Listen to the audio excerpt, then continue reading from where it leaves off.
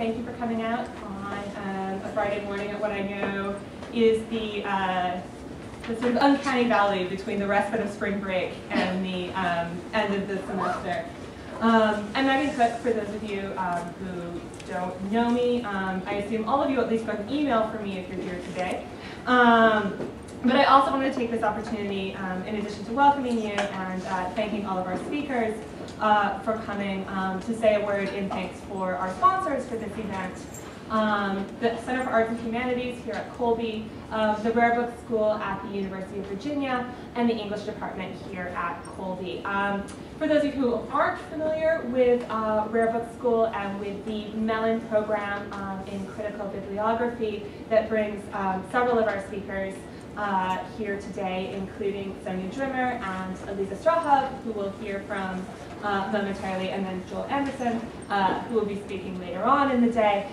There's some materials on the table in the back, along with schedules for today's events, and I would encourage you to take a look at those during one of our coffee breaks.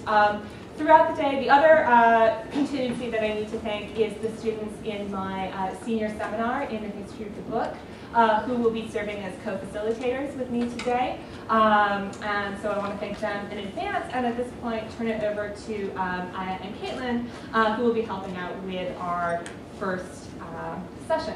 So, welcome.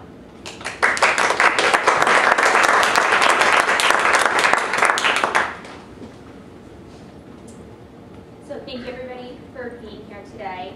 We just wanted to introduce our amazing panelists this morning. Sonja Drimmer is Assistant Professor of Medieval Art at UMass Amherst. She's currently writing a book entitled Image and Illusion, Illuminators and the Making of Middle English Literature from 1403 to 1476, which has received support from the National Endowment for the Humanities, the British Academy, and others. Her most recent article, Failure Before Print, can be found in Variety. Today she will be presenting Beyond Dullness, Varieties of Lydgatean Experience. Just introduce everyone. Anita completed her PhD in Spanish at Yale University in 2014 and began working at Colby College that same year. Her research explores how bookmaking technology and rhetorical formulations of authority contribute to the notions of authorship that we perceive in medieval literary works. In her current book project, she's investigating these notions of authorship in the works of the 14th century Spanish author Juan Manuel. Elizabeth Strakhov is Assistant Professor of English at Marquette University. Her research focus is on Anglo-French literary and political relations during the 100 Years' War. She has published on Chaucer, medieval lyrics, manuscript anthologies, and the literary history of Burgundy. Today she will be presenting Reading Chaucer's Anedila and Arcite, or Why Manuscript Layout Matters.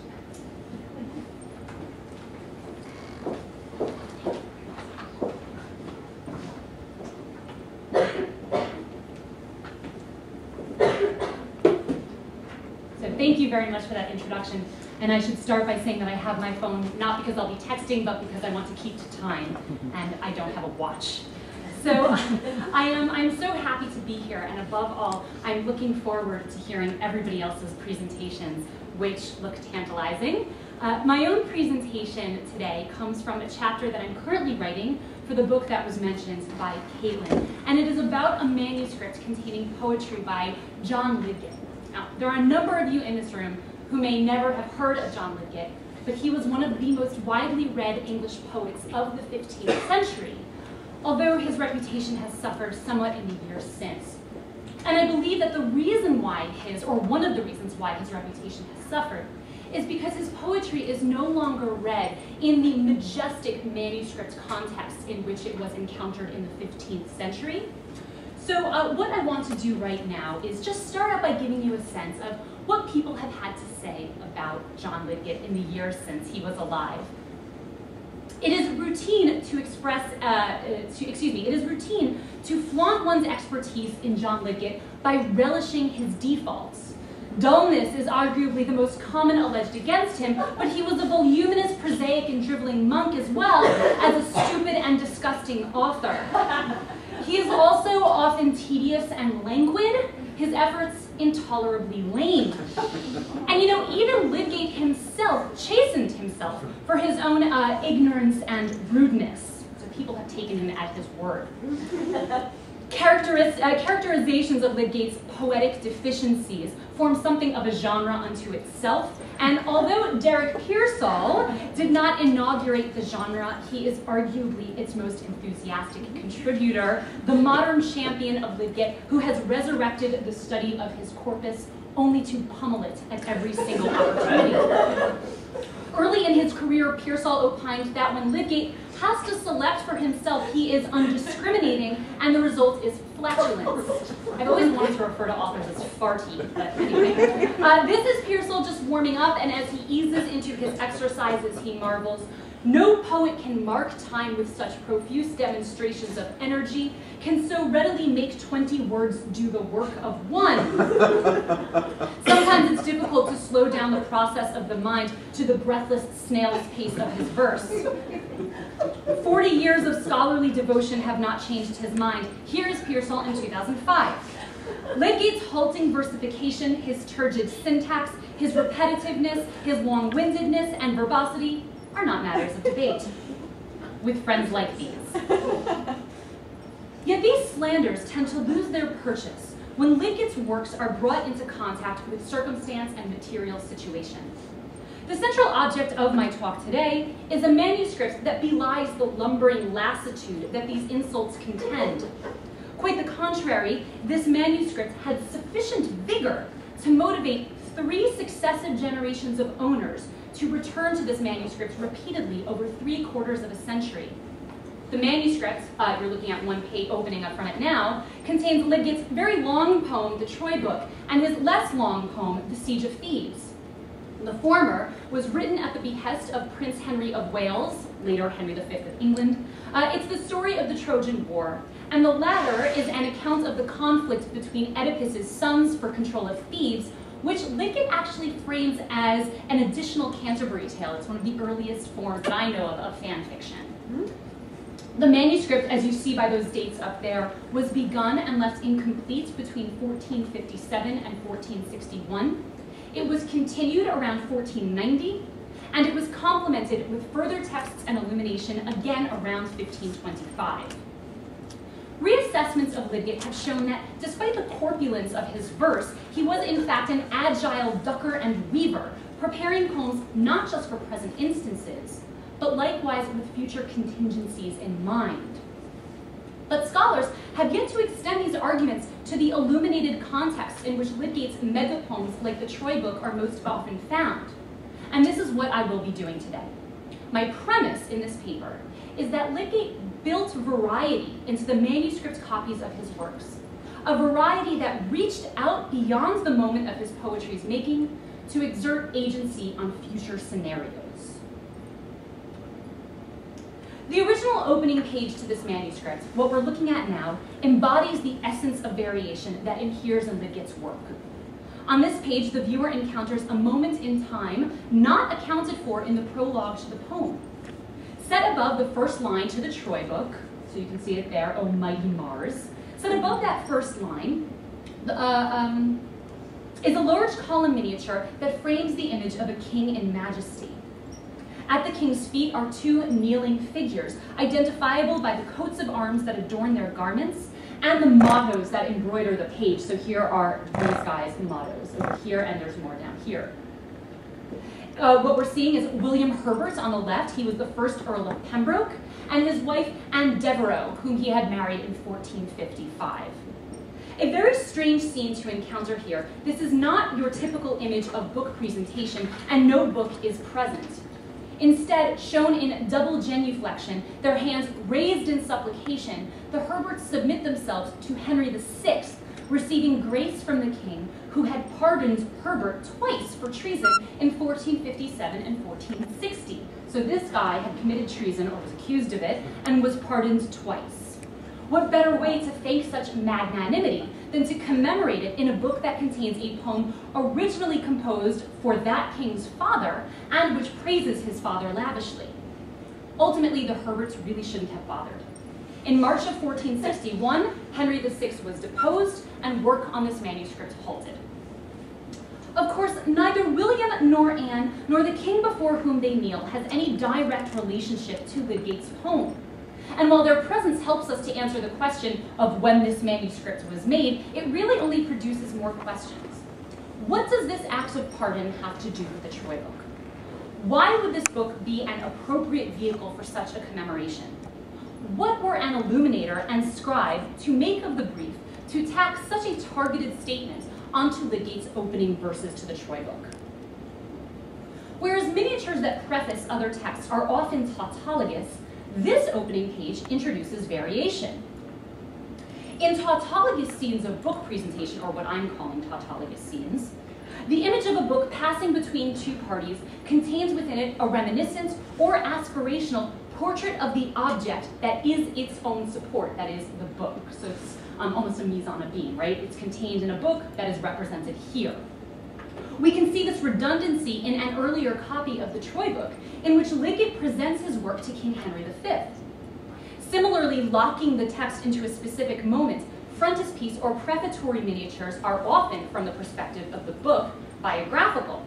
They are about the moments the book traveled between donor and recipient, if it's a presentation miniature, the instance of a book's conception, if it's an author portrait, or the time of an event that the book itself recounts, if it's a narrative scene.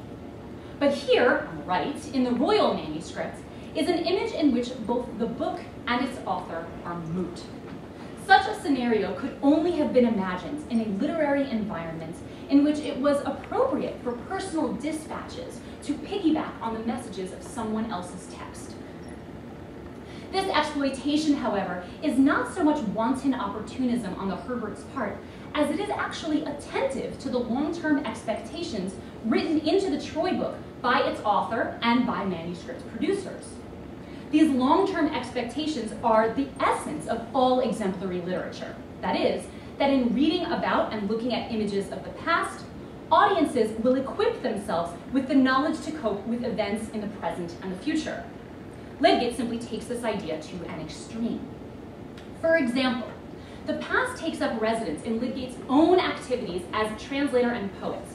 And in a passage from the prologue that would probably make Derek Pearsall break out in hives, Lydgate piles diverse systems for measuring time upon one another, all to tell us that he began work on the Troy book at exactly 4 o'clock in the afternoon on Monday, October 31st, 1412. And here's how he tells this information to us.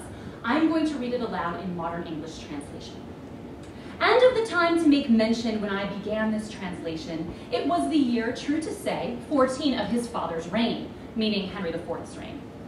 The time of year soon to conclude when 20 degrees was Phoebus's altitude, the hour when he made his steeds draw his rosy chariot low under the yaw, to bathe his beams in the wavy sea, braided like gold as men might see. Passing the border of our Ocean, and Lucina of color pale and wan, her cold arising in October began to fight away the darkness of the frosty night.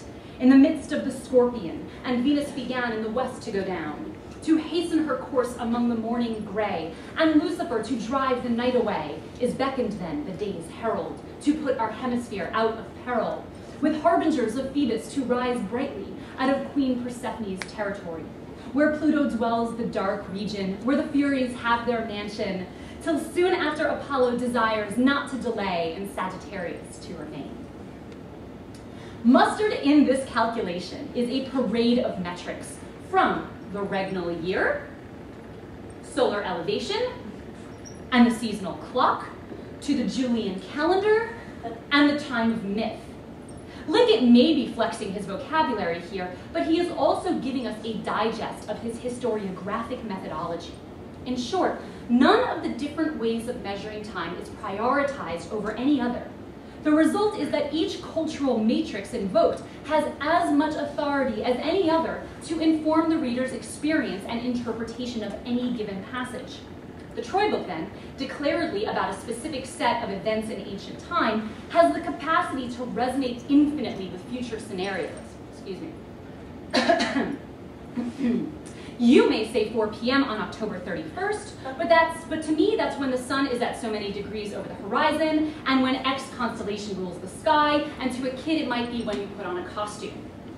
And when I teach this idea about temporality to my students, I say, For you, September is the beginning of another year, but for someone who's not going to school, September is just when you start to wear cardigans. Now, turning this equation back to the opening page of the royal manuscript, this may once have been the moment of Lydgate's presentation to Henry V. But like the repeating cycle of the seasons, poetry recurs every time it is read. So this is also the moment of the Herbert's pardon by Henry VI and the gratitude they express by gifting him this book. What I'm getting at here is that the text itself and this opening page built variation into this manuscript, which invited further individualized responses in the future. So how then does the remainder of this manuscript evidence a response to the variation encouraged by this opening page? As I mentioned earlier, the manuscript was produced in 3 campaigns, so let me return to this now and describe those campaigns in greater detail.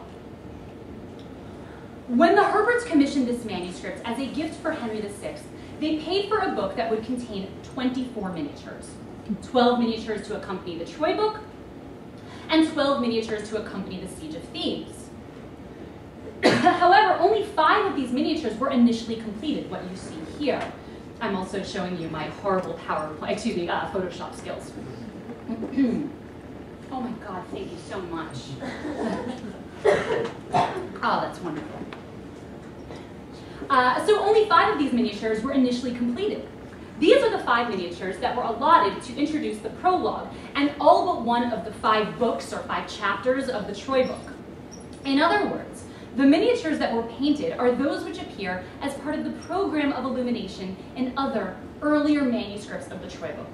Unfinished were the additional miniatures that had never before been represented in other manuscripts of the Troy book, and the entire cycle for the Siege of Thebes, which had never before been illuminated at all. Basically, here's what I think happened.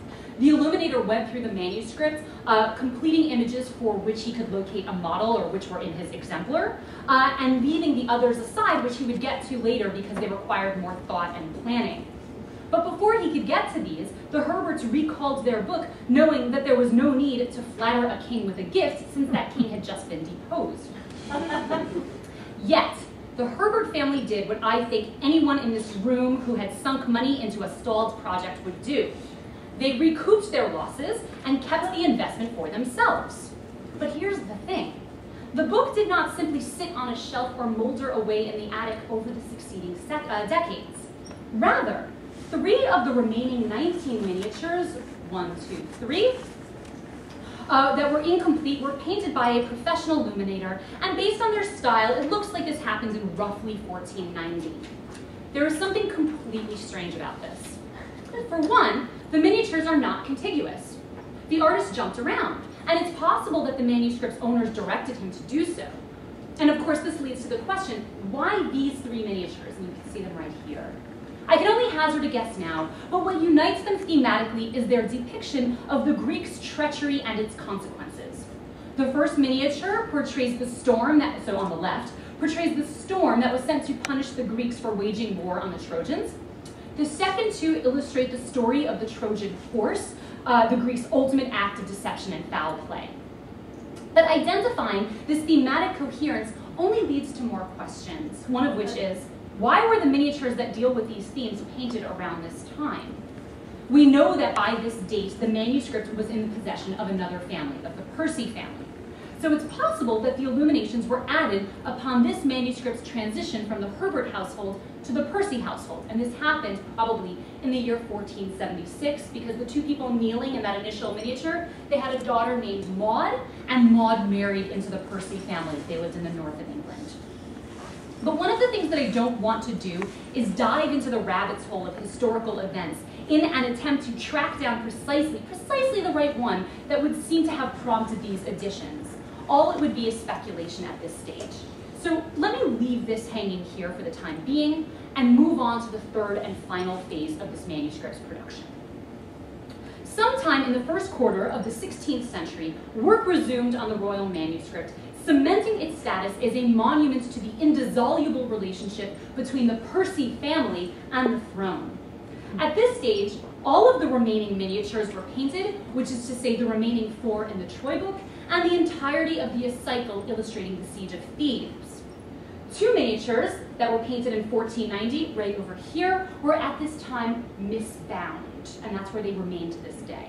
But the Percy family did not simply contract an artist to round out unfinished work. In addition, they hired their household secretary, William Pierce, to add a substantial number of texts that include, so I'm doing this is the actual order in the manuscript. At the beginning of the manuscript, he added John Lydgate's own testament, a literary palinode. Following this manuscript's core of the Troy Book and Siege of Thebes, so what you see here, are William Cornish's A Treatise Between Information and Truth, Skelton's On the Death of the Earl of Northumberland, so one of the family members of the household who own this manuscript, the anonymous L'Assemble de Dieu, which is actually in Middle English despite its title, Lydgate's The Reigns of the Kings of England, a description of arms of various kings entitled The Blazure of the Arms of Kings, William Pierce's own chronicle of the Percy family, composed sometime between 1516 and 1523, and finally, my favorite piece, proverbial and moral treatises, verses transcribed from the walls and ceilings of the Percy's own homes. Now, the Percys had a substantial manuscript collection, and in fact their library, which they called Paradise, was tricked out with an elaborate shelving system that caused a visitor, John Leland, in the 16th century to comment. One thing I liked exceedingly in one of the towers that was a study called Paradise, where was a closet in the middle of 8 squares latticed about, and at the top of every square was a desk ledged to set books on coffers within them. And these seemed as joined hard to the top of the closet. And yet by pulling one or all would come down, breast high in panels, and serve for desks to lay books upon, planks. I think what we can gather from this description of the Percy's library is the importance of display when it came to their books, but also the fact that if they wanted these other texts produced, they certainly had the means to have them bound together or individually as separate volumes. Why have them added to this, a 75-year-old manuscript? The answer to this question brings me to my conclusion. Bound into this manuscript is a 75-year-long dossier of a family's own history tied to the history of the crown.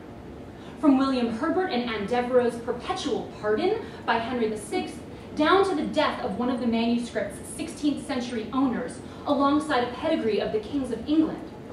But these additions do not just reveal the preferences of a family to whom the combined manuscript was greater than the sum of its parts. More importantly, these additions take up the brief issued on the initial opening page of this manuscript and lodged in the very fabric of Lydgate's verse. The art historian Michael Ann Hawley has argued brilliantly that representational practices encoded in works of art continue to be encoded in their commentaries. She elaborates this comment to say that enfolded in objects, and we can include texts in this, are rhetorical mandates that legislate what can plausibly be said about them and what can plausibly be done with them. As a succession of commentaries on itself, of what we might call bibliographical autoexegesis, the royal manuscript repeatedly reifies inflections of its natal self, the germ of which lay in the Lydgatean verse it channels and the initial campaign by the Herberts to materialize it. John Lydgate may well have been a dull poet, but what he and the illuminators who illustrated his poems offered was an invitation to sharpen this dullness with variety, an invitation that generations took up with brio. Thank you.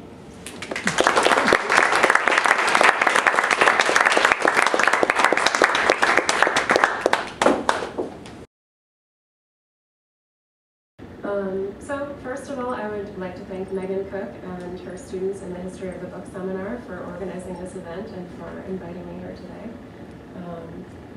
The title of my talk is Bound for Greatness, The Legacy of Don Juan Manuel, and this is coming from a larger book project that I've been working on the collected works of Juan Manuel, a 14th century Castilian author. But I'm going to start in present times in 2016 and then take us back to the 14th century and go from there.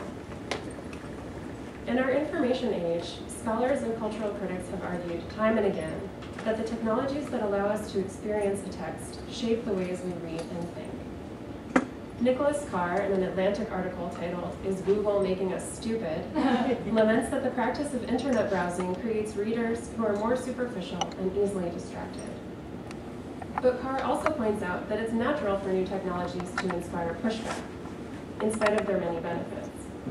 For example, some Italian humanists bemoaned the invention of the printing press, fearing that it would make books too easily accessible and encourage intellectual laziness. I think we can say that that hasn't necessarily happened. I would like to propose that we take these anxieties as a jumping off point for an exploration of how readers perceive an author in and through a material text. My approach is a case study of an author well known in the Spanish literary tradition, the Castilian nobleman Juan Manuel, who lived from 1282 to 1348. In Juan Manuel's most famous work, the Conde Lucanor, first circulated in 1335, the titular protagonist, Count Lucanor, relates different problems from his daily life and asks his advisor Patronio for advice, and Patronio counsels him using exemplary stories that mirror each problem. This format of a frame narrative, or stories within a story, is perhaps most familiar to modern readers from Boccaccio's Decameron, in which some young people tell stories as they're waiting for the danger of the plague to pass, or Chaucer's Canterbury Tales, in which pilgrims en route to Canterbury tell stories to pass the time. These three works have something else in common. They were all composed during the 14th century, widely acknowledged as a watershed moment for notions of authorship. In the words of Roger Chartier, and I quote, "The 14th century was a time of inventions fundamental for written works in the vernacular. The invention of the author as the creator of a work that expressed his or her unique genius. The invention of literature as an object for reflection and as the very matter of the poetic gesture. And the invention of the book as a means for presenting the work and the author in their full individuality."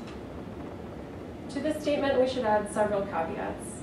On the one hand, before the 14th century, some works, such as the Vidas, or literary biographies of Provençal poets, did celebrate the individuality of the author. On the other, some scholars would argue that the concept of the original or creative author did not emerge until the Romantic period, with only fragmentary precedents in medieval and early modern works. Nonetheless, I believe we can speak of an overall paradigm shift, which we can visualize using manuscript illuminations from before and after 1300. And I imagine that my fellow panelists will have a lot to say about these illuminations. In this image from the Libro de los Juegos, authorship is depicted as the collaborative effort of a group of craftsmen who are defined not by their individuality, but by their social roles as designated in their garb. They are shown with the instruments of book production, including a stylus to write with and a knife to scrape errors off of parchment. In this mid-14th century depiction of Guillaume de Machaut, the poet holds a scroll and stylus and looks off into the distance, perhaps captured in a moment of creative inspiration. By the 15th century, we see more of the type of illuminations in which authors present their completed work to an audience or patron. For example, here we have Geoffrey Chaucer invitingly holding open a book at the start of his Canterbury Tales, or Giovanni Boccaccio presenting his work to a group of admiring ladies. And again, Christine de Pizan presenting a completed manuscript to Queen Isabella of Bavaria. Unfortunately, one of the manuscripts I'm going to be talking about today, a manuscript of Juan Manuel's completed works, was supposed to have illuminations that were never completed, probably because the commissioners ran out of resources to do so. But we do have this possible portrait of Juan Manuel from a cathedral in Murcia, Spain, just to get a sense of what he might have looked like. Juan Manuel occupies a foundational role in the Spanish literary tradition because he is one of the first authors writing in Castilian who both attaches his name to his works and claims full moral responsibility for their contents. Most of his predecessors and contemporaries either remained anonymous, claimed to be mere translators, or played an authorial role somewhere between an author and a commissioner or patron. But Juan Manuel foregrounds his own authorial role to an unusual extent, particularly in his prologues. In what scholars call the general prologue, Juan Manuel claims to have commissioned a manuscript copy of his complete corpus, which he allegedly edited in his own hand and had deposited in the same Dominican monastery where he was to be buried. The original manuscript is not extant. Legend has it that it was destroyed in a fire.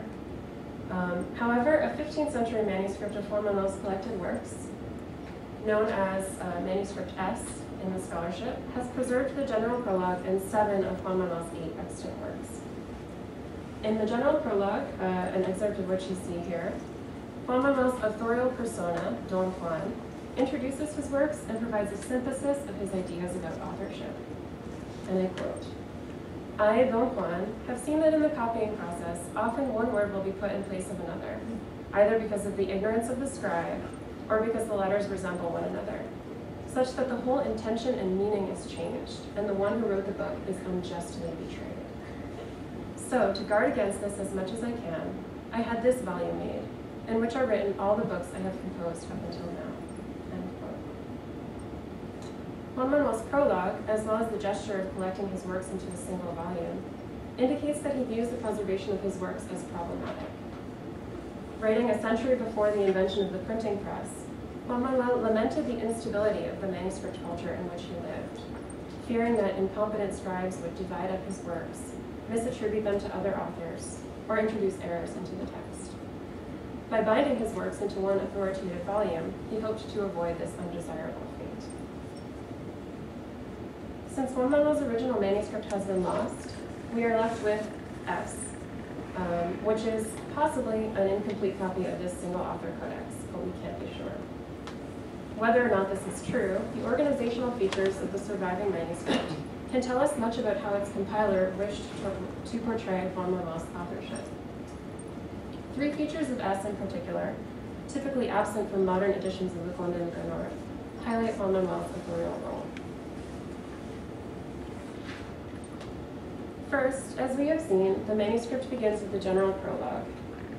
You can see the manuscript version here, in which the first-person narrator and author figure, Don Juan, introduces his entire corpus and lists the titles of all the works he has composed. Additionally, in a rhetorical move that anticipates Chaucer's retraction, Don Juan asks the reader to forgive any shortcomings in his works, which are due not to his intentions, which were good, but to his lack of intelligence. Second, S collects works of several genres. In addition to the exemplary tales of the Conde de Granor and their accompanying poetic verses, there are works in prose on history, hunting, theology, and knighthood. Sylvia Huot, speaking of Guillaume de Machaut in the French lyrico-narrative tradition, writes that in the 14th century, the compilation of a particular author's complete works, quote, would have been the exception rather than the rule. It is therefore extremely significant when we do find examples of generically diverse author corpora, end quote. Although Juan Manuel's works do not exhibit the same range of poetic form that Guillaume de Machaut's do, they are generically diverse, and their main unifying principle is this author figure, Don Juan. Third, most of the works in S are introduced by a prologue that specifies how the text should be divided into smaller parts. For example, the prologue to the Conde de Granor announces 50 exemplary stories, another work contains 100 chapters, and so forth. Such round numbers often had symbolic meaning in the Middle Ages, but I invite you to interpret them also as an attempt to close Juan Manuel's works off to interpolations. The compiler of S encourages future scribes to remain faithful to their exemplar by placing the number of stories and chapters in the text of the prologues, rather than in paratextual rubrics, which are often set off by a different color ink, and tend to be changed around by scribes copying and recopying the text.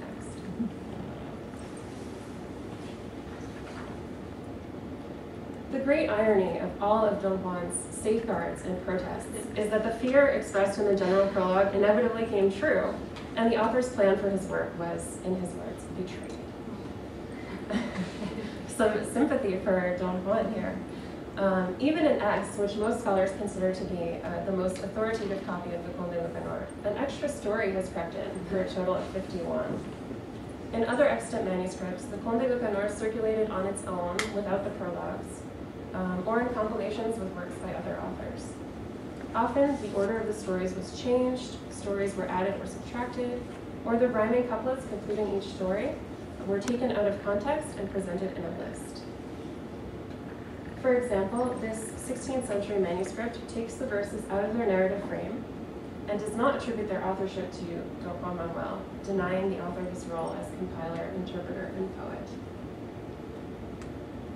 However, in other ways, Juan Manuel's attempt to establish himself as an author through codicological means evidently took hold. For instance, you might have noticed at the top of this manuscript, Nota Diego Garcia, or Diego Garcia Notes. This, as Jonathan Burgoyne has demonstrated, is a signal that the verse immediately following it is an interpolation. It doesn't appear in the Conde du Canor. Some unknown guy named Diego Garcia decided to add it in. Thus, although the scribe of the manuscript omits the author's name, he does call attention to interpolations in apocryphal editions that do not belong to his authoritative source text. While the general prologue only survives in S, all the medieval and early modern manuscripts of the Conde du Canor are preceded by a short text known as the anti-prologue.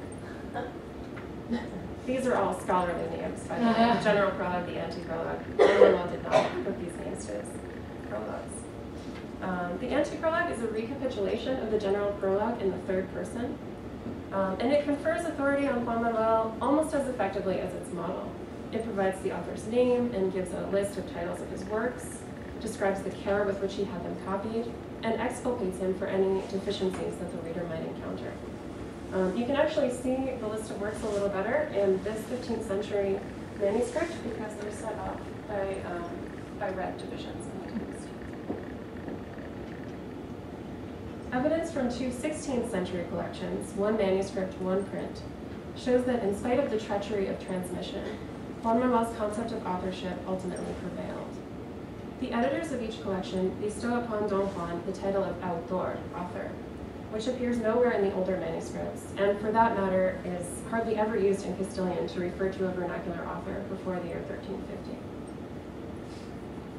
The 16th century manuscript shown here is notable for being the only one besides S to compile works other than the Conde du Canor. It begins with one of these lesser works, which you can see here, rather than with one of the introductory prologues. However, toward the end of the codex, the scribe transitions between two works by paraphrasing the anti-prologue, and in doing so, provides a list of Juan Manuel's works. You can see in the red bracket. He also adds a paragraph on Juan Manuel's lineage, and in doing so, refers to him as autor de estos libros, or author of these books. These additions appear to have been important to a contemporary reader of the manuscript as well, as you can see by the marginal annotations.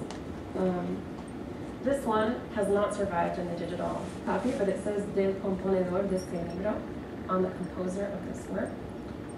And the note above, the top marginal note, says La genealogía de Don Juan Manuel, the genealogy of Don Juan Manuel.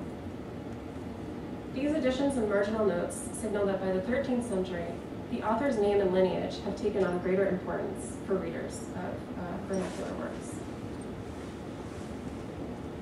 The treatment of the author in the 1575 print edition of the Conde du Canor, edited by the Andalusian humanist Gonzalo Argote de Molina, confirms this theory. Argote de Molina makes some changes to the presentation of Juan Manuel's works, including significant rearrangement of the exemplary stories. But he simultaneously aggrandizes the figure of the author by including a biography of Don Juan Manuel with, as you can see, a list of his works, an account of his descendants down to the present, and finally, a discourse by Gonzalo Argote de Molina on the Castilian poetry contained in this book. Argote de Molina publishes neither the general prologue nor the anti-prologue, but he does echo their sentiments in a prologue of his own, his dedication to the curious reader. And I quote, "Last year at the court of His Majesty, there came to my hands this book of Count Lucanor, and since it was by such an illustrious author, I became interested in reading it. The only thing that gave me sorrow was to see that the book I had was ruined in many places by fault of the scribe." Admittedly, Argote de Molina was motivated by a desire to please his patron, a powerful descendant of Juan Manuel, but he nonetheless exalts the author for his edifying content and pleasing style, and carries forward some of the original approach to authorship expressed in Juan Manuel's general prologue.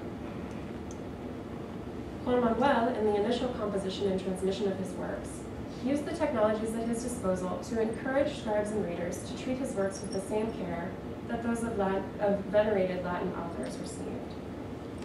These techniques could not achieve the author's stated goal to preserve the whole intention and meaning of his works. But then again, no technology, even in the age of mechanical reproduction and beyond, can really ensure that. What Juan Manuel did achieve, however, was the preservation of his singular notion of authorship, which has been physically bound with the text of his works to varying degrees since the mid-14th century. Today, in addition to dozens of print editions of the Conde de Ganor and several author biographies, Juan Manuel's complete works have been published in 3 different modern editions that continue to echo his views on authorship. The scholar Fernando Gómez Redondo, reviewing José Manuel Lecua's 1983 edition, writes that, and I quote, "For the first time, the dream of 2 men has come true. One from his youth sought to dedicate his best efforts and hopes to editing the complete work of Don Juan Manuel. The latter, the other, would have liked his works to remain together permanently, forming that complete identity that he intended to leave of himself." This rhetoric suggests a sort of inevitability to Juan Manuel's legacy of authorial control. But as we have just seen, the vicissitudes of this legacy become apparent when we examine the textual history of the Conde de Ganor. In the wake of mass digitization of medieval manuscripts, we are facing what we might call a revolution in the accessibility of manuscript studies to a broad and diverse group of scholars. When I began researching the textual history of Juan Manuel's works, only 1 out of 8 manuscripts was digitized, and another was available in a facsimile edition. To consult the others, scholars had to visit the archives in Madrid, in Oviedo, and in Santander. Today, the opposite is true. Only 1 of Don Juan Manuel's manuscripts is not available, either in digital editions, in facsimiles, or in one case, in a paleographic transcription that has been published. I think we can say this is an unambiguously positive change, and Professor Cook's students would probably agree, as they've been working with digitized manuscripts from the comfort of Miller Library all semester. But as with any new technological support for texts, there are some downsides. For example, some libraries and archives have begun restricting access to manuscripts that are available digitally, citing their fragile condition and the need for preservation. Scholars working the archive circuit in Madrid know that librarians and archivists can often be persuaded by the need to study the watermarks stamped in medieval and early modern paper. If you use the word watermarks, they'll let you see the manuscripts. But watermarks aren't the only feature of the physical codex that we miss out on when we use digital copies of manuscripts. And we need to be conscious of the other properties that only the physical objects can afford. The size and heft of a book, like S, which is quite large, and the digital image doesn't give a sense of that. The feel of the pages, the luxuriousness of the binding, and other material characteristics of which we might not even be aware. I hope to have suggested something of the role that materiality plays in how we perceive and acquire knowledge, not just about authorship, but about many categories related to the production and interpretation of texts. As readers in the digital age, we make choices all the time about the material texts we read. For example, should I go to the library and peruse the stacks, or should I just consult the catalog from the comfort of my own computer? Will I teach the Conde de Ganor in English translation despite its unattractive typeface? Is it time to give up on physical books entirely and just buy an e-reader? Incidentally, you can get a copy of the Penguin edition of the Conde de Ganor in modernized Spanish for your Kindle. I may have my personal preferences, but by no means do I think the digital texts are ruining the way we do scholarship, and especially not making us stupid. Instead, I believe they give us as readers new opportunities to consider how the material text impacts our ways of reading, thinking, and seeing the world.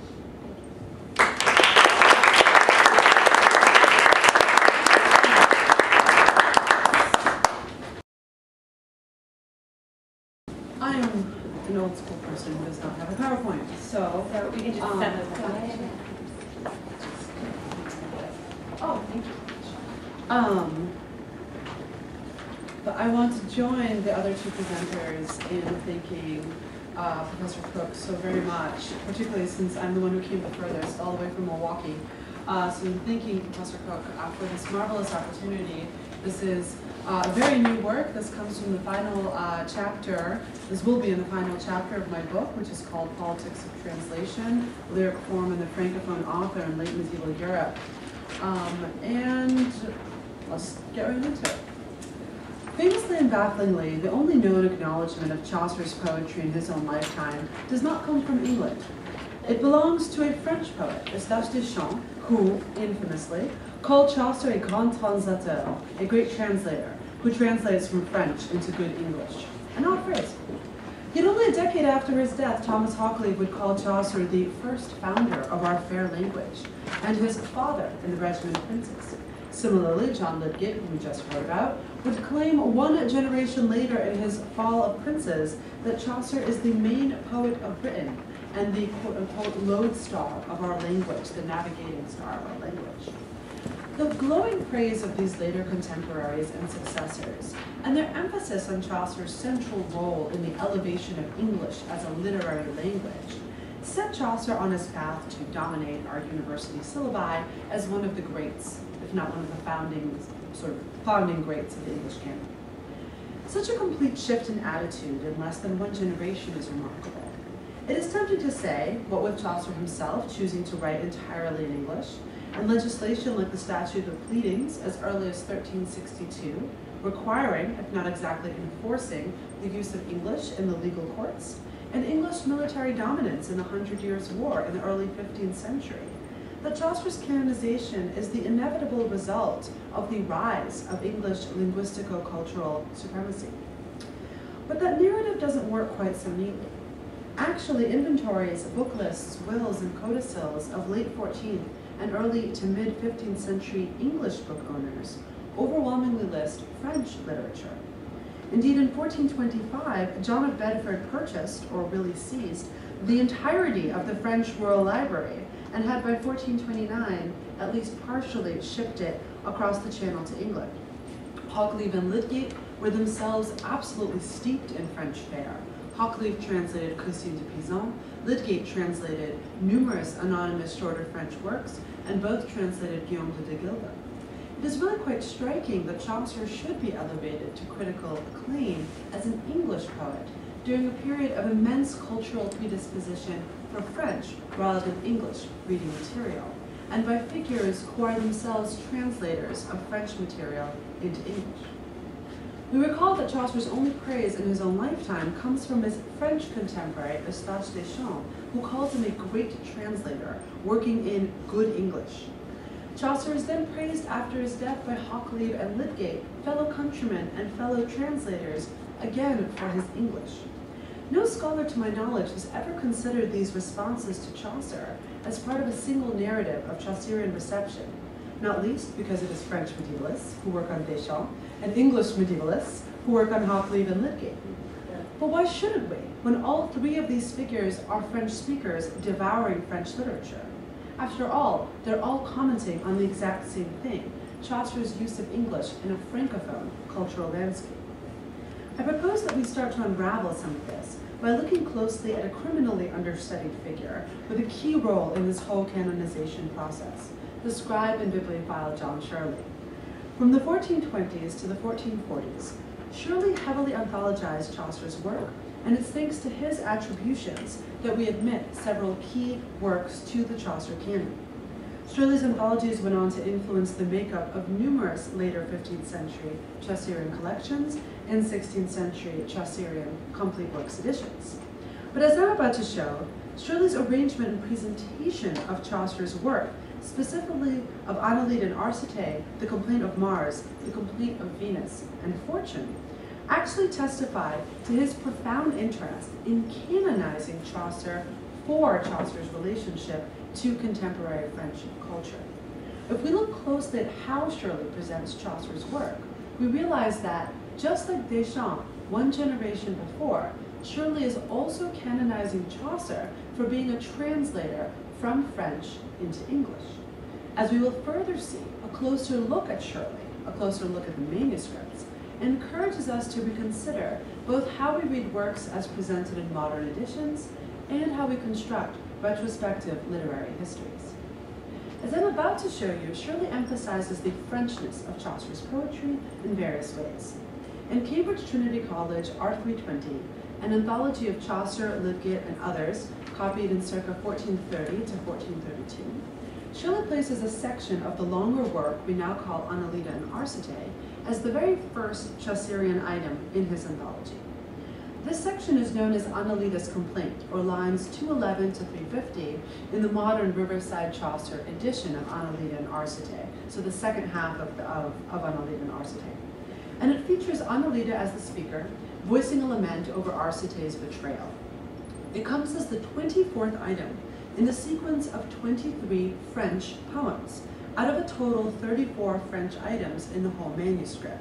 So out of 34 French items, 23 are copied in a sequence, and Anedila's Complaint is the 24th poem, and the first Chaucerian poem in the anthology. After these 23 French poems, Anedila's Complaint occurs with the following rubric. I'm going to read them in modern English, right? There's the Middle English is there for you.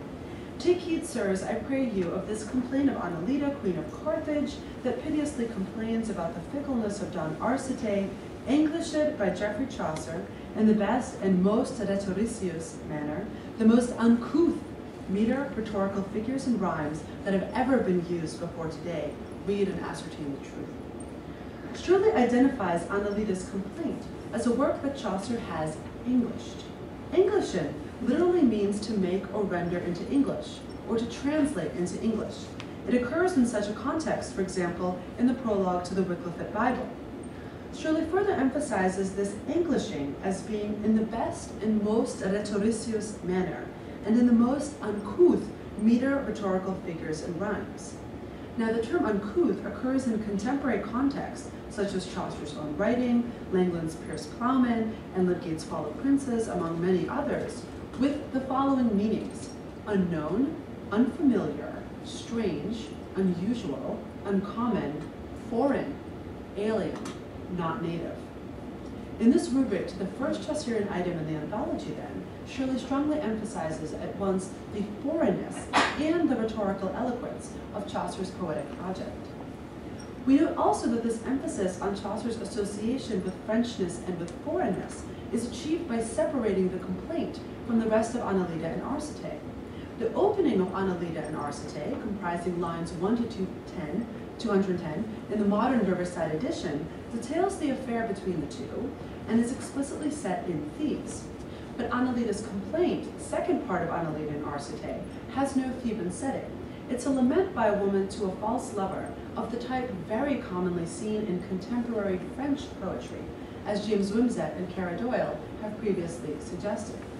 That Shirley is reading this poem in the context of contemporary French lyric, rather than in the Theban context in which modern scholars usually read it, speaks to Tony Edwards' argument concerning the presentation of Anedila and Arcite in the manuscripts.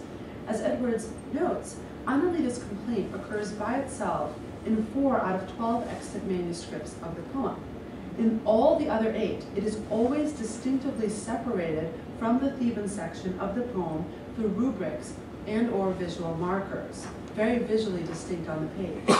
Moreover, in 3 manuscripts, the 2 sections are presented in reverse order. Edwards thus offers a very convincing argument for understanding Anedila and Arcite as actually being 2 separate poems featuring the same 2 characters, one set in Thebes and one not set anywhere specific and formally close to contemporary French models. 2 separate poems eventually brought together by 15th century scribes rather than originally by Chaucer. Shirley seems in this way to be establishing, indeed scribally curating, a continuity between the French lyrics and Chaucer's own English poem, divorced of its Theban context. Strikingly, Shirley does something oddly similar with another set of Chaucer's works, the Complaint of Mars and the Complaint of Venus. Shirley is responsible for linking the Complaint of Mars to the Complaint of Venus in his rubrics, and this linking has long puzzled scholars because, firstly, the rubrics are very weirdly worded, as you're about to see, and secondly, because the Complaint of Mars is a mythological poem about the love affair between Mars and Venus that pointedly mentions Thebes. The Complaint of Venus, meanwhile, is an unnamed woman's address to her lover that is not set anywhere specific, that we know to be a translation from French into English of 5 poems by Chaucer's French contemporary, Automne de Canson. It does not mention Mars and Venus or have any classical setting. From this perspective, the Theban complaint of Mars and the Frenchified complaint of Venus suddenly strongly resonate with that Theban French division noted above in Anedila and Arcite. These works occur together for the first time in that same Trinity manuscript by Shirley, 12 folios after Anedila's complaint. Indeed, manuscripts of the complaint of Mars and the complaint of Venus overlap very heavily with Anedila and Arcite manuscripts. In Trinity, Shirley introduces Mars as follows. This is number 2 on your handout. Lo, you lovers, rejoice and enjoy the relationship recounted between the hardy and fierce Mars, the god of arms, and Venus, the false goddess of love, composed by Geoffrey Chaucer. So far, so good. Shirley identifies Mars as being by Chaucer and about the love affair between Mars and Venus. The poem runs for 4 folios with the running title, and this is 3A on your handout. So the running title is what sort of the header on the top of the manuscript pages. The relationship between Mars and Venus. On page 138, as an explicit to Mars, Shirley writes the following, and this is number 4 on your handout. Thus ends here this complaint, which some men say was made by my Lady of York, daughter to the King of Spain, and my Lord of Huntington, sometime Duke of Exeter, and following begins a ballade translated out of French into English by Chaucer Geoffrey, the French composed by Sir Automne de Canson, Savoyard Knight. So Mars, Shirley tells us, is a complaint made by my Lady of York and my Lord of Huntington, 2 figures since identified as Isabella of York and John Holland, Earl of Huntington, both married to other people, and both with a reputation for scandalous behavior according to contemporary chroniclers. Given that the poem Mars is about the adulterous affair between Mars and Venus, Shirley seems clearly to be implying that Isabella and John were having their own adulterous affair. But having finished discussing Mars, Shirley goes on in this explicit to introduce Venus as a completely new, unrelated poem, a ballade translated from French to English by Chaucer. The running title for Venus confirms its total separation in content from the preceding. It reads, and this is number 3B on your handout, ballade composed by Chaucer to honor a lady that loved a knight. The poem ends at the bottom of page 141, and at the top of page 142 then reads, this is number 5 on your handout, it is said that Canson composed this last ballade for Venus, depicting my Lady of York responding to the complaint of Mars. And here follows a ballade composed by Chaucer about the lover and Dame Fortune. This odd link between the 2 poems has puzzled many scholars, because it does not seem to actually make much sense. Shirley appears to be claiming that Canson's French original depicts Venus's response to Chaucer's complaint of Mars, meaning that Canson is also writing about the same scandalous affair between Isabel and John Holland and directly responding to Chaucer, who then translates that response back into English. Except that this narrative doesn't work. Canson's French original has a man, not a woman, speaking. Chaucer changed the gender of the speaker in his English translation. So Canson's poems de facto cannot be Venus's response because the speaker in them is not female. Shirley forges a link between the 2 poems in this explicit, but it seems illogical. It is not reflected in either of the titles that he gives the 2 poems, nor in their running titles. It also weirdly serves as a transition into the title of a whole new poem by Chaucer, commonly known as Fortune. And we note that this really odd linking is happening with a poem that Shirley identifies correctly as a translation from French into English by Chaucer. So this seems like a one-off oddball error of some kind, but strange configurations of precisely these works do not stop here. Intriguingly, Shirley links these same poems, The Complaint of Venus and Fortune, together again in another one of his manuscripts, Bodleian Library, Ashmole 59, copied in the late 1440s. On folio 37R, Shirley introduces Fortune with the phrase, this is number 6 on your handout, here follows now a complaint of the plaintiff against Fortune, translated out of French into English by that famous rhetorician, Geoffrey Chaucer. This phrase, in its discussion of translation into English, and in its reference to Chaucer as a rhetorician, resonates with Shirley's introduction of Anelida's complaint as a work Englished by Chaucer in the most rhetoricious way. What's really odd is that Shirley then copies out Fortune, but concludes it with the wrong envoy. Not the one that it actually contains in all other manuscript copies, but instead with Chaucer's famous envoy to the Complaint of Venus, in which Chaucer laments the difficulty of translating from French to English. This is number 7 on your handout. For old age that dulls my spirit has well nigh bereft all the skill of composition from my memory, and also it is a great hardship to me, for rhyme in English hath such scarcity, and following word by word the curiosity of Ganson, the best of them who compose in France. Shirley then goes on to copy out Venus 6 folios later, which he introduces as, this is number 8 on the handout, here begins a ballade made by that worthy knight of Savoy in French, called Sir Othon de Ganson, translated by Chaucer, a very similar rubric to what we saw in Trinity R320. And he ends this version of Venus with its correct envoy. So the same one that he had just copied out some folios previous as the wrong envoy to Fortune.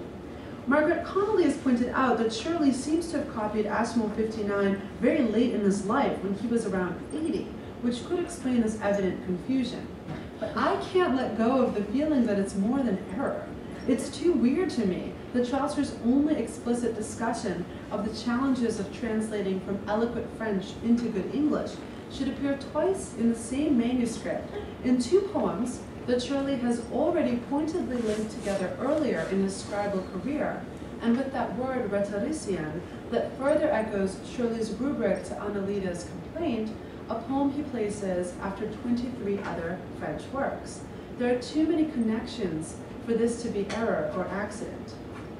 Interestingly, this odd intersection of the Complaint of Mars, the Complaint of Venus, and Fortune with Anelida's complaint emerges again in a much later manuscript, Cambridge Magdalen College Pepys 2006, dating to the second half of the 15th century.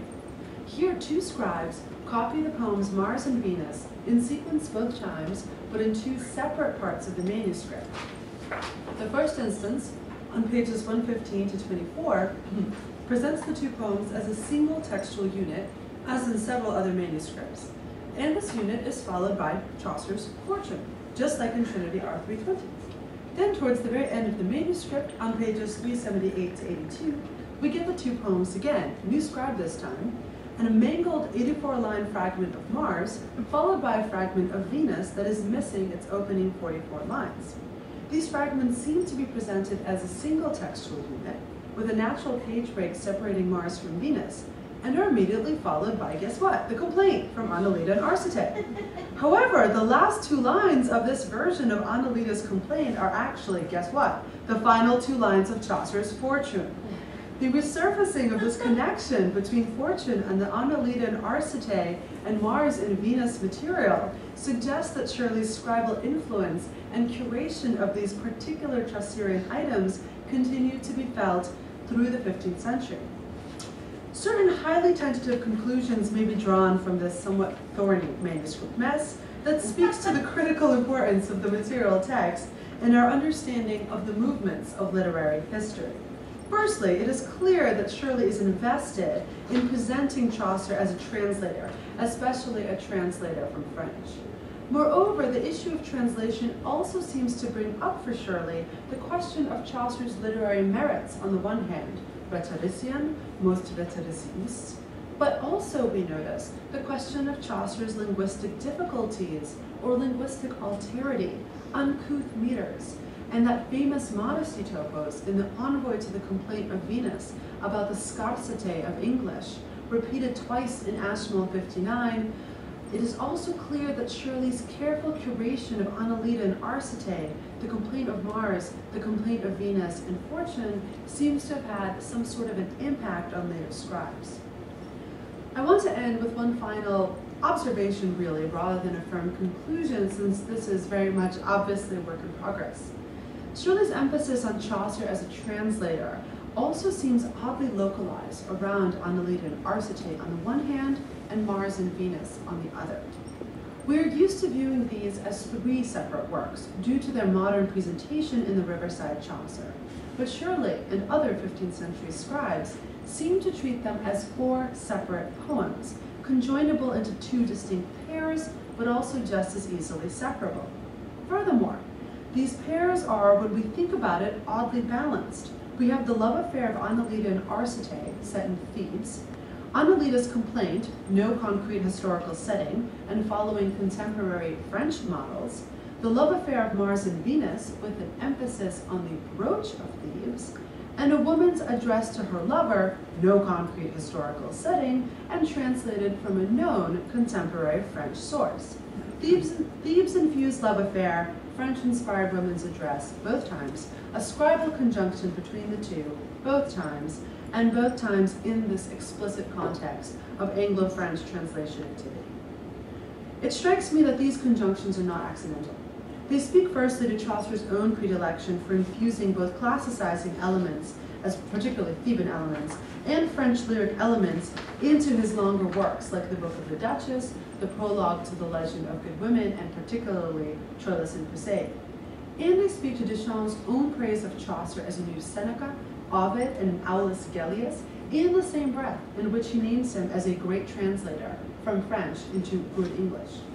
These moments remind us, in other words, that in the Middle Ages, translation always operates along 2 axes, the synchronic and the diachronic, reaching back to pull from antiquity as much as it reached across to pull from other contemporary literary traditions.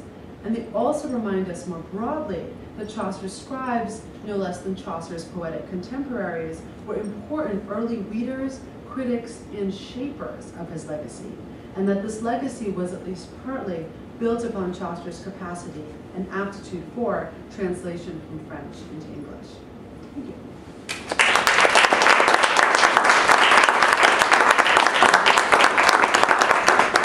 We have about 20 minutes for questions. I'm going to ask that our speakers grab chairs and come up here.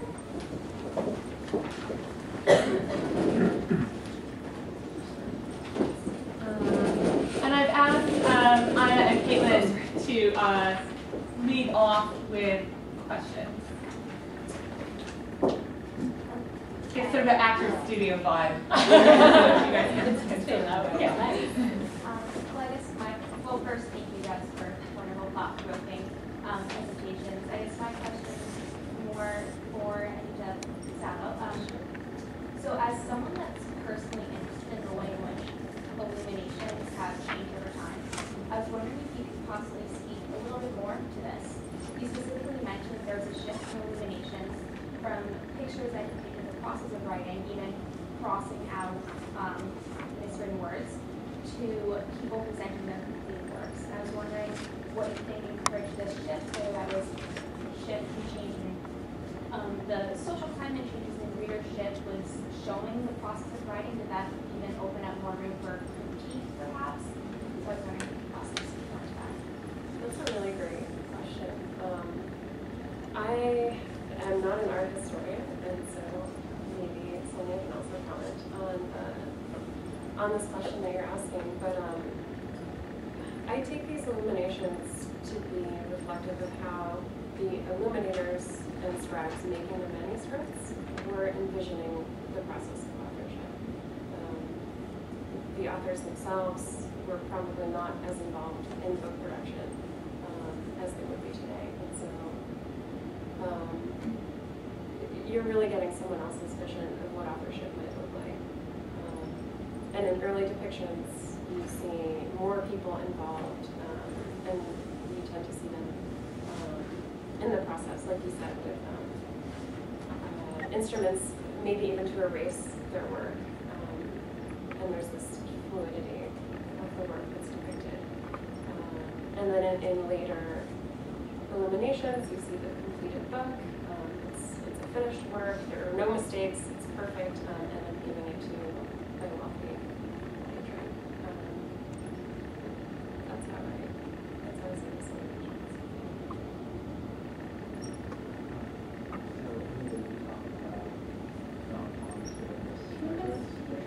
Can you speak up a little bit? Yeah. You talked about Don Juan's efforts to try and crusade is what's going to change and all the scribes. And we've heard Sorry. from all three of your talks that efforts that don't really work. There will be ridiculous large text data. But would Lydgate or Chaucer have had similar construction or try to protect against change, or maybe even I guess the better term? So for folks in the back who I can see are straining to hear, right? The question is whether Chaucer or Lydgate that Liza and Sonja spoke about express the same kind of anxieties about the preservation of their works that Don Manuel also articulates. This is a great question, and it's been tackled, particularly when it comes to Chaucer's work. And why don't I leave the Chaucer part to you, and I'll just talk about I'm leaving the harder part to you. Have fun talking about Adam Scribane. Oh, I have a question for you about Adam. But I will talk about Lydgate. And part of what I'm getting at in my talk, and something that I do want to highlight more, particularly in answer to your question, is that I believe that Lydgate actually did understand that future people were going to come at his text opportunistically, and the literary critic and scholar Maura Nolan has actually written about this, just with respect to the content, not with respect to the manuscripts themselves. And he is famous, Lydgate is very famous among those who know him, for having, quote, he submits his work humbly to your correction. And this has always been considered a humility topos. But I can assure you, having just sent off another chapter of my book to a colleague to review, that humility topos is sometimes very real. There's a kind of fear, but also a desire for someone to make this even better.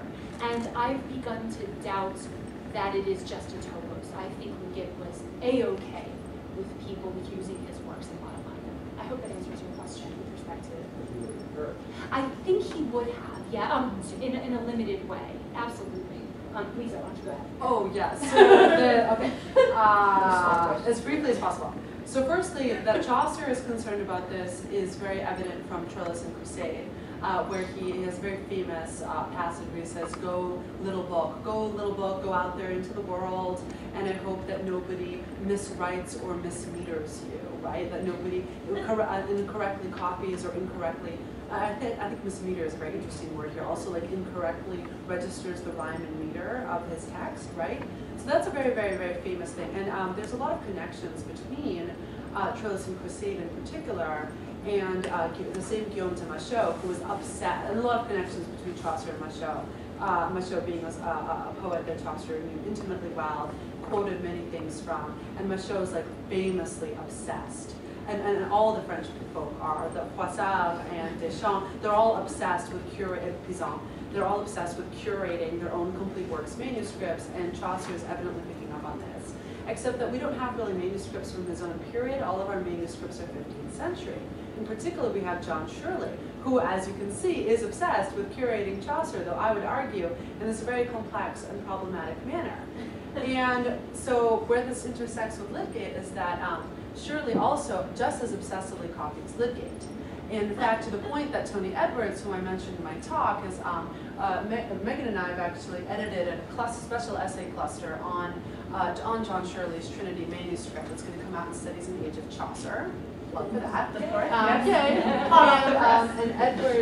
And Edward's argument in that cluster is that Shirley intimately knows Lydgate and is like curating Lydgate for a wider audience and sort of getting Lydgate, as he puts it, hot off the quill and presenting it to him. And so that Lydgate and Shirley are operating kind of together in this presentation. What I would add to that, though, is that, so I only talked about Chaucer in my talk, but this chapter is also about Lydgate, because as obsessed as Shirley is with telling us when Chaucer translates from French, he's just as obsessed as saying this about Lydgate in both Ashmole 59 and Trinity and the third manuscript, additional 16165. And on top of that, he's also he mentions a bunch of other texts that are translated from other languages, including some from diverse languages, into English. So I would say that I would argue that the authorial, the 14th century authorial obsession for curating one's own work in the 15th century, it becomes a scribal obsession with elevating English and with managing English's relationship with French, Latin, and other languages. Let's talk about Adam's Grenade. Oh God, see, I avoided that very, very carefully. I have opinions too. So, for those of you who might not know Chaucer's poem, words in his Adam his own scrivein, it begins, Adam scrivein, if ever thee befall, Bowies or Troilus, to write new, under thy long locus, thou must have the scale, a lesson to my making, thou write more true. With Bowies being Chaucer's translation of Boethius's Consolation of Philosophy, and Troilus being Troilus and Crusade, which draws heavily on both, well, we'll just, for purposes of this, it also draws on Boethius, but on Boccaccio's Il Filostrato as well. And that appears at the end, this is our only copy of it, at the end of Trinity, R320. Now, we'll also talk about Tony Edwards, who has recently argued that that poem is not, in fact, written by Chaucer at all. And he has Tony Edwards. This is after a great, Lynn Mooney made this identification, found in Adam, Adam Pinkhurst, who is a scribe of Chaucer's Canterbury Tales, and therefore argued that this Adam is Adam Pinkhurst. But then Tony Edwards, who really disagrees with this argument, has said, no, this poem can't be by Chaucer, I'm sorry. So, thinking about that as an ongoing controversy in Middle English studies, and in thinking about what it means to be an author in Middle English in general, one of the things, it came to mind while you were giving your talk, because you focused on the French, right? And so if we're thinking about the Bowies and Troilus and Crusade as translations, we're thinking about, on the one hand, something from the Latin, on the other hand, something from the Italian, or possibly if we're thinking about Sallust and other, there's Latin texts in the background there as well. So given what you're saying about Chaucer's reputation as a translator of French specifically, do you want to weigh in on Adam's Grenade? And then I want to hear what Sonja has to say. I mean, it's really complicated. So I don't have a horse in this. I'm not. I don't know. I don't know who's right. I mean, I find Tony Edwards' argument about how this could be by Chaucer kind of convincing, but I'm not necessarily wedded to it. So I don't know. What I will say, what I do find, I'm just going to say this. What I do find very interesting is that there's also a text by Chaucer, the prologue to the Legend of Good Women, in which Chaucer is taken to task by the god of love for writing badly of women, firstly, that's what most people focus on, but also for bad translation. And in the defense that Alceste, so he has this female intercessor who intercedes for him before the god of love, and she brings up the same two texts. She says, well, actually, Chaucer's done a very good job with Boaz and with Troilus and Crusade, which is very interesting. Now, specifically what's going on in the prologue to the Legend of Good Women, to my mind, is also, so hovering in the background of all of this is Frenchness, because one of the things that's happening there is that there's a short poem that's inserted into the prologue to the Legend of Good Women that is very much on the model of contemporary French lyric, that cites a bunch of different mythological personae. And the god of love berates, specifically, so in berating Chaucer for being a bad translator, the god of love also berates Chaucer for not including Alceste into this catalog of famous women. But so this is going to be in my book. What I think is going on here is that French, so in including that English poem that looks like a French poem with all of these mythographical figures, Chaucer's including a list of traditional mythological figures used in contemporary French poetry. And this traditional French list doesn't include Alceste. Because and in particular, Chaucer does something really weird with Alceste and the daisy that is really his own invention. So I think what's going on in the prologue to Legend of Good Women is that French mythology is bad, and that we need to go back to classical mythology, and we need to go back to the older sources, and sort of the French-mediated classicism is not doing good things for English literature, and that's what makes Chaucer a bad translator. And that's where Boaz and Troilus come in, because they are translations, they involve works from antiquity that are translated from Latin and Italian and that are more distant than French sources. This is sort of a convoluted answer, but I'm sorry about that. But basically, I would say, going back to Adam Scribane, that I think that the Boets and the Troilus are counterpoints to Chaucer, are sort of the opposite cases of Chaucer's engagement. So whoever wrote it is thinking keyed into this dynamic. I think so. Yeah. Sorry about that. No. That's very complicated. I don't have a horse in the race either, and I'm really looking forward to reading Tony's essay or article. The only thing that I've noticed in scholarship on Adam Scribane is that there isn't enough of an emphasis on Chaucer's own role as a scribe. He himself has to correct. So he accuses, or he actually curses Adam Scribane that if he miswrites something, he should get an itchy scalp. He'll have to scratch, and he should scratch also because he's flummoxed in a stupid scribe, right? Scratching your scalp. It's something about curse. But then, exactly, Chaucer that says, I must renew and scrape your work. So Chaucer is also a scribe. Now, I think I want to bring this back, pardon me, Anita, yes?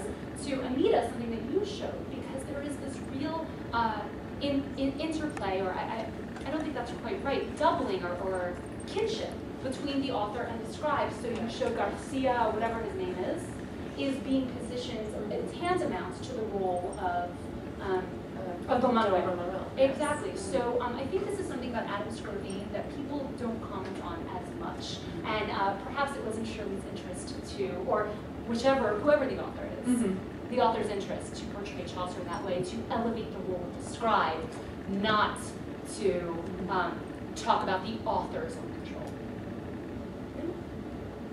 This is not my field, so please forgive my stupidity. But just listening, it seems that the definition of mechanical scribe, author, editor are much more fluid at the time the works that you're speaking of came from than those roles as we define them today. Absolutely. There's a great passage in Bonaventure that that defines the 4 ways of making a book, all on equal footing, right? You can be a scribe, you can be a compiler, you can be a commentator, or you can be an author. The author being the one who writes the greatest proportion of his or her own words. But still, authors are never writing completely their own words and ideas. They're always translating or taking from other traditions. And a lot of authors talk about their own. Some talk about mocking, so composing, but a lot of them also talk about compiling their work and translating. Lydgate. Go ahead. I would just say Lydgate is a really great example of it. And something I show in the book that I'm writing, I have a chapter on, it's a lot of archival stuff about the role of illuminators in the manuscripts trade between 1403 and 76 in London. And what I found in going through records is that illuminators and scribes are often one and the same. There isn't even a separation between craft. So we do have a great fluidity. And just going back to the question that was asked of you about author images, we see in this period of representations that elide the roles of copying, illuminating, and composing. They all conflate them. So just to work, so that would strengthen the argument that there is a great deal of importance to looking at the physicality of these texts as well as the actual words themselves, and how they get down to us is that context is important to the discussion. Can I ask you a question about presumably the book that you are talking about now exists in its complete form, and this may be a little bit more technical than Please. But how do they figure out which images are made when? Are there differences in That is a fantastic question. So for those of you who may not have heard, how did they, meaning scholars, I suppose, when images, well, this is the connoisseurial act, which is a philological act, right? We look at those images and we decide what periods they resemble. Now, the answer to the question regarding the early 16th century images, they're all wearing Tudor fashions with the square necklines. Nobody That's wore the clothing mark. like that. Yeah. Now, then this is why your question is so fascinating. The images that were added circa 1490, they could be from around 1460 when the original portion. They're not all that different. They're close enough. Remember how I said that they were misbound? Remember that they were put in the 16th century when the book was painted again? And remember how they were not contiguous. So they were painted around 1490, but they're in different places in the manuscript. I think that the people who were updating this manuscript in the 16th century were executing a similar commissarial act. The person wasn't really paying attention to his work. He saw those images from the 1490s and went, oh, it's a different time period. They all belong together. Does that make sense what I'm saying? Yes. Yeah, so someone in the 16th century was doing the same thing that people like me have done. They looked at them and went, those go together. Does that make sense? Yes. But anyway, that's how we know when they were made. I hope I'm answering your question.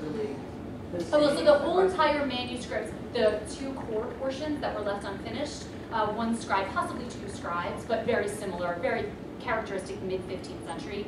The added portions are a hand that tries to look similar to the earlier ones, but is absolutely 16th century. When you look at it paleographically, you can tell. I think so too. We have time for a few more questions. I have a question for you, actually. I was going to say, do you guys have questions? You have another question? While on the topic of that particular manuscript, you said obviously it's not sort of how exactly was it sort of? Because it wouldn't have been bound because otherwise they would have messed up the binding. So books were commonly disbound in order to be updated or to have a new binding put on it. So that's a pretty common practice. And one of the reasons why we know it's a common practice just because we see manuscripts that have been messed around with in a way that you would have to disbind them. But also trimming. So every time you want to put a book in a new binding, you want to make sure the pages fit in your new gorgeous binding, so you trim those pages, which happens a lot. Although not that much with this manuscript. But you said, how do I know that it wasn't just sitting on a shelf, or what was it? Oh, how was it stored? Oh, it was almost certainly would have been shown on a, if not, always on display. The Percys had this library where the books were placed on what would now be called, I guess, carriages or ponies, and you would read it upright. You wouldn't just hold it. It's like a lectern. Like a lectern. Thank you. I'm losing my English. And it would have been much more of a display item, or you can't read this in bed. It's heavy. Just to sort of follow up though, but the reason why we have so many issues with the transmission of Chaucer's smaller works, the lyrics, Fortune, Venus, Mars, Anedila, Complaint, etc., the reason why it's all so fragmented is actually because, unfortunately for me, given what I work on, lyric poetry was not bound. Lyric poetry was scribbled on a lot of flyleaves, scribbled at the ends of manuscripts, or just kept, we know this from inventories, kept in unbound sort of little folders. And as we know, folders disintegrate very easily. And so we've lost so much lyric poetry, and our knowledge, that's why somebody like Shirley becomes so important for Chaucerians, precisely because that archive is more fragmented almost than any other in the 14th and even 15th centuries. So it sucks for us. Time for maybe one more question? I did have a question. I had a question for you as to how exactly Juan Manuel, I read the Conde de Penal years ago.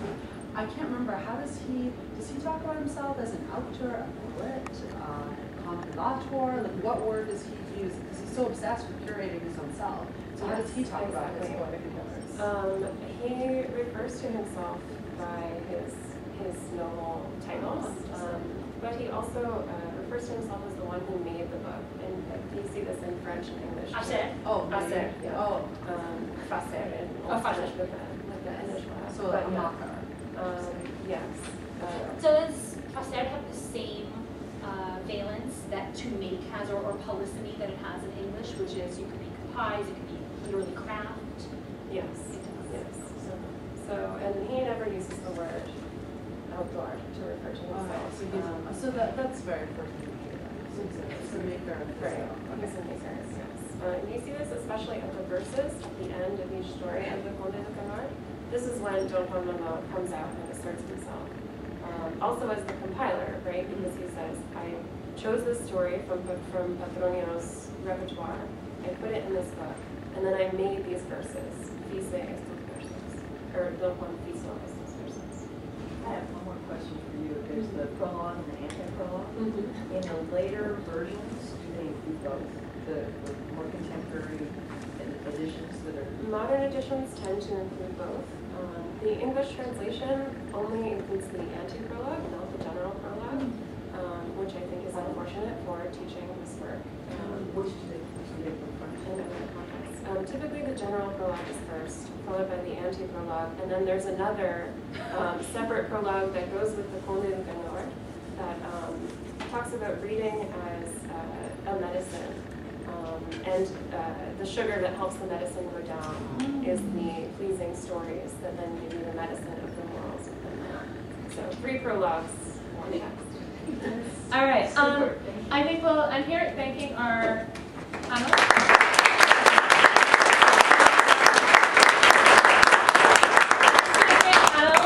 That has introduced questions about authorship and authority and the movement of text and other materials, both over time and across national traditions, that we're going to pick up, I think, after lunch in our panel, which will feature 3 historians, Sarah Watkins from here at Colby, Libby Netting, and Joel Anderson. In the meantime, we've provided lunch for all of you in the Wormser room, so please eat it. And I hope we can pick up with some of these conversations over a meal, and we'll reconvene here at 1 o'clock. Thanks again.